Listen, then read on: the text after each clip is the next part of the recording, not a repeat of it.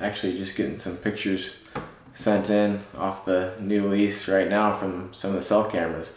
But what's up guys, just finished up a video from the end of May where we were going through and scouting a new property that we'll be hunting this fall.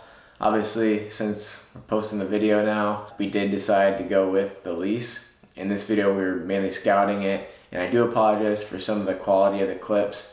It was sort of last minute that we decided to film it. We didn't have our good cameras handy, but I do think the content is really good because we'll kind of show you guys what we were looking for and some of the signs and some of the things that we saw that ultimately led to our decision to go ahead and fork over the money to get another lease. But we're really excited for it going into the season. Obviously, getting more ground just allows you to cast a wider net and hopefully locate more and bigger bucks. So it's already showing quite a bit of potential. Maybe you can see that clip behind me, but seen a couple of nice bucks on it, so make sure you stay tuned and hope you enjoy the video. Well guys, it's last day of turkey season, but we're actually checking out a lease and we're hoping to get it. We walked it once last week and we liked it, but I had my last final of college ever, actually, just graduated. Had to get going, so we decided to come back out here and check it out one more time because we think we want it, but we're just trying to decide whether we want to spend the money. So it's a neat property. It's close to home, and it's got like 30 acres of tillable. It's got some high ground and it's got some low ground marsh type stuff down by the river here. So it's a nice property. So when we saw this property online, the first thing I did was start looking at all the different aerials. Not only did I look at it on Onyx to determine the property boundaries and measure different areas, like this section here along the river is going to be about a little over 40 acres of cover, which to me that tells me, okay, a big buck has plenty of cover to live back here. That's plenty, maybe even a couple of them. You can see some sloughs that are actually dried up right now, but if there was water in them, they all pinch down on this whole peninsula here. They would pinch the deer down to come out into this ag field here, which we're assuming this is where the deer are going to want to feed their destination food sources. There's a lot of these ag fields down here, but if those sloughs are full, it's going to pinch those deer down, and there's going to be a bunch of trails that'll come out in that corner down there. So that was a big pinch point that we looked at, and the travel corridor along the river. But I looked at not only Onyx, but I went into Google Earth and I looked at different leaf on, leaf off pictures, try to see trails, stuff like that. And then once we get out here, we are just mainly looking for trails like what we see here, old rubs. There's been quite a few of them so far. We're looking for big rubs. Sometimes it's hard to tell. Kind of wish we could have saw this property before it got all green, but you can still get a good feel for deer sign, and this property has no lack of it, that's for sure. So we also talked to the landowner, trying to get a gauge for what hunting pressure this has seen in the past. It seemed like pretty average, like it's been hunted. He's given permission to people in the past and it got pushed during shotgun season, so pretty standard. But really we're just trying to decide whether this property has what it takes to hold a mature and big buck, just because that's what we're into. So that's just kind of the steps we're taking, and throughout the day walking it, we'll show you some of the places we find, some of the things we like.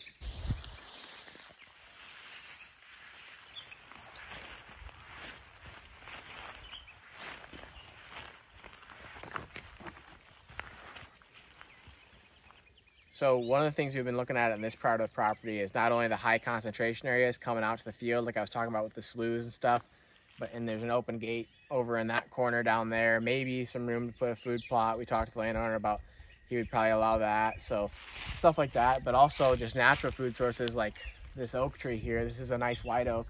You could tell that by the rounded lobes on all of the leaves, and they also just seem to, you know, kind of fan out more the structure of the tree. But in these marsh areas down here, there's a limited supply of these oaks. So if you can find, and we've been marking these on the map as food source trees, there's only been, the previous time we walked it, found a couple, and then there's several along this edge here. So these are going to be high concentration natural food sources that the deer are going to hit before they go out in the ag fields while they still have cover. So most of the time the bucks will probably stand up and come feed in these oaks till dark and then go out into the ag field for their destination food source. But they don't bear every single year, so what we'd probably have to do if we end up with this lease is come out here in early September, and just look up in the tops with binos if we have to see if there's any acorns in them. And if there are, this would be a hot spot in October. So that's another thing that we've been looking at down here. Another good thing that you can kind of hone into is honey locust. When you've got a property like this, we talk about it a lot on public land. We've seen a lot of success hunting honey locust patches on public land. You know, the same thing applies here. I just looked down and there's a bunch of honey locusts that kind of in this little bottom area, and it's a perfect transition. At the time that they're probably feeding on it, the corn's long gone. It's probably late season, so deer still have to eat.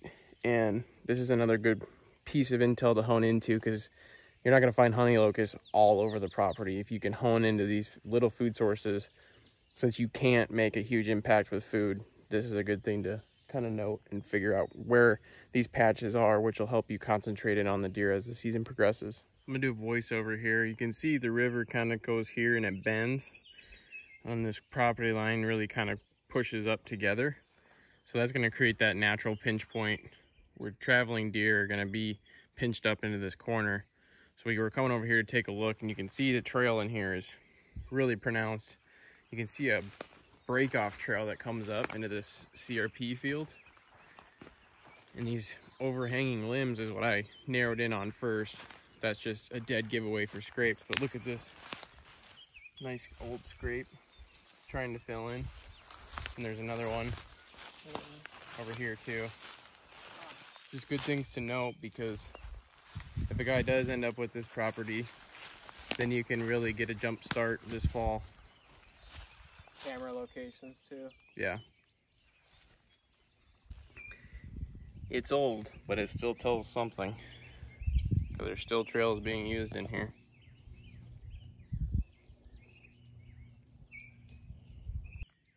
But there's a buck bed right here.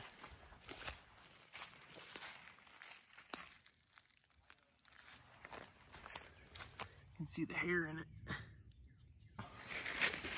Wow. Lots of hair.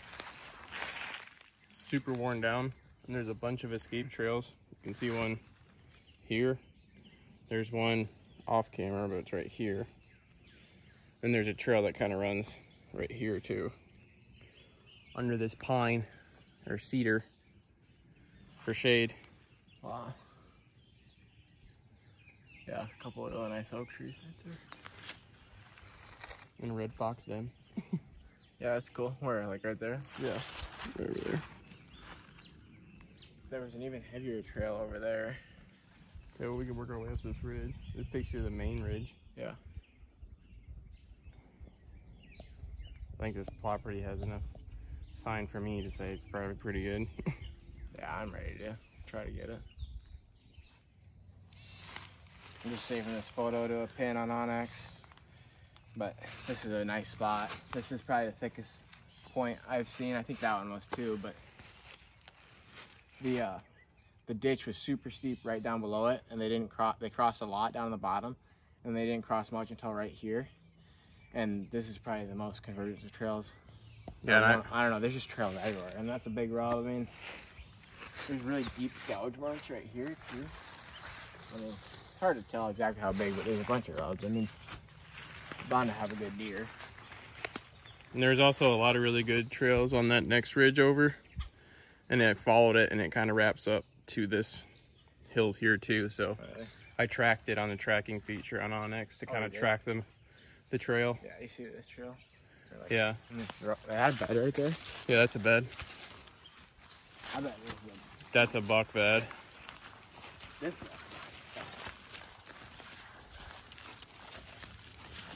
Now this. Look at all the hair. Yeah.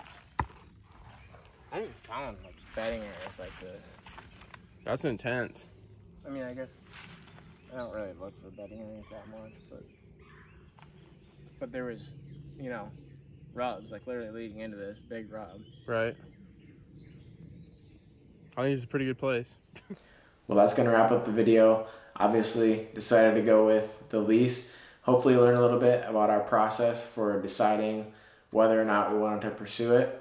And make sure you stay tuned. We have 4 cameras up on it right now, and we starting to get some good pictures of some velvet bucks and actually ran into a good one. So there's going to be more content coming. Make sure you follow along, and I'll see you guys on the next one. Thanks for watching.